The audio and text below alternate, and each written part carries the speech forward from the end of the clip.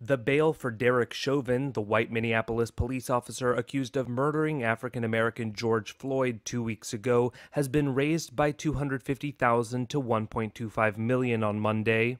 Chauvin made his first court appearance on Monday remotely via closed-circuit television, wearing an orange jumpsuit and a face mask. He is accused of second-degree murder in the May 25th death of Floyd in Minneapolis by kneeling on Floyd's neck for nearly 9 minutes. He has since been fired from the force. Minnesota Assistant Attorney General Matthew Frank argued that the severity of the charges, as well as the strength of public opinion, made it more likely that Chauvin would flee if set free, Minnesota's Star Tribune reported.